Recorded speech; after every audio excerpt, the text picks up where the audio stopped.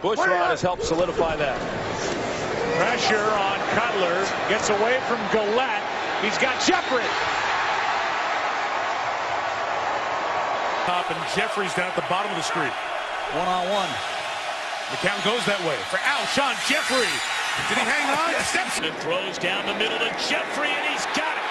And one man to beat for Alshon Jeffery, and he will get into the end zone. Touchdown strike to Alshon Jeffery. Bears trying to do that here today on third down. McCown steps up and again looking for Jeffery.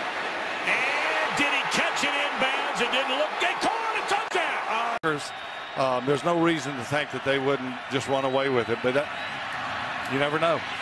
Alshon Jeffery, and he's going to get a first down and a lot more as he is still on his feet inside the 5. Wow. Setting